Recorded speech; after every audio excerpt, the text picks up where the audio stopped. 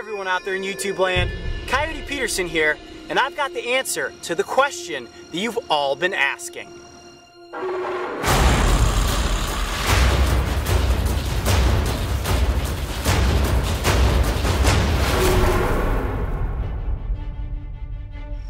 Well, we got a lot of great questions this past week, and I'm scrolling through my phone, and I've been collecting them this whole season on Dragon Tales, and the one question that everybody wants to know is, have you ever been bitten by a snapping turtle? Ah! If you have been bitten, how bad does it hurt? That hurt. Can they bite off your finger? Do they let go?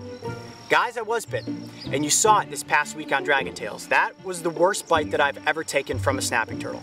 I've been nipped before. I get clawed up all the time. I'm not worried about the claws. The bites usually come on like my leg, or they'll just nip me, and it's never been a big turtle. But when we were filming at Lost Lake, it was a 26-pound turtle, and I was distracted.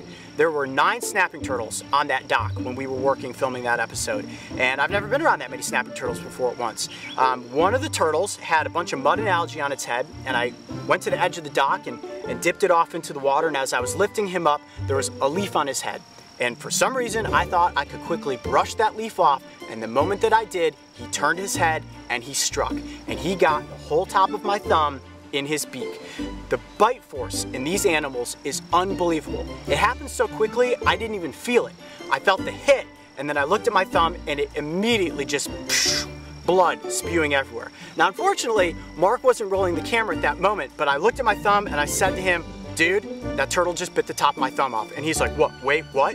And that's the moment where you guys saw in the episode that the camera was just sitting on the dock, and we're pacing back and forth, and I'm saying, well, at the very least, we got to film this. I wanted you guys to see how bad that bite was. So we finished out weighing the turtle, and then we went into how to medically treat it. So we're going to show you guys a little bit of that footage here.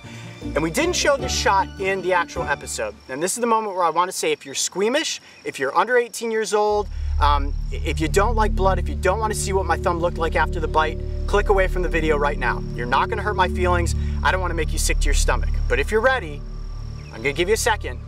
Here we go. We're going to show you the shot. It's going to be out of focus at first, and it will come into focus. And there it is. That is the top of my thumb hacked off by a snapping turtle. It was bad. It hurt like crazy. We cleaned it up with antiseptics right there in the field. Yeah, he took a good chunk of you. That was a scar. Yeah. At least he didn't get my whole finger. Yeah, it could have been a lot worse, guys. Mark mushed the meat back down into my thumb. We wrapped it up really tight, and we continued on filming because that's what we had to do. We're out there in the middle of nowhere.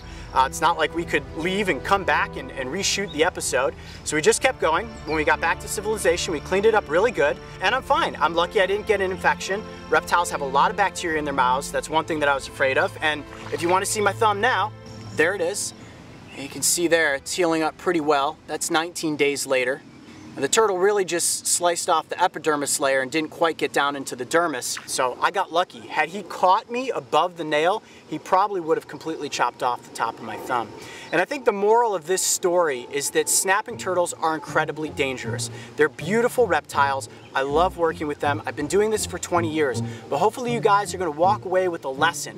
You should not go out there and try to catch these animals. I'm experienced at doing this. If you see a snapping turtle in the wild, take a picture of it with your phone from a safe distance. Send me that picture. Don't send me a picture of you trying to catch a snapping turtle, because I'm just going to be worried that you guys are going to take an injury like I did. Great questions, guys. I'm so glad that I got to answer that one and give you a little insight as to what happens when Coyote does get injured in the field. Keep writing in. Next week, let's do something silly. Not so serious, not so gross. Send me in some goofy questions, and I'll be answering them out here in the wild. I'm Coyote Peterson. Be brave, stay wild, keep your thumbs up. We'll see you guys next Friday.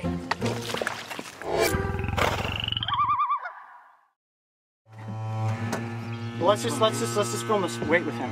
Be like, I just got bit by this guy. All right, well, this is what happens when you handle snapping turtles. This turtle just bit the top of my thumb off.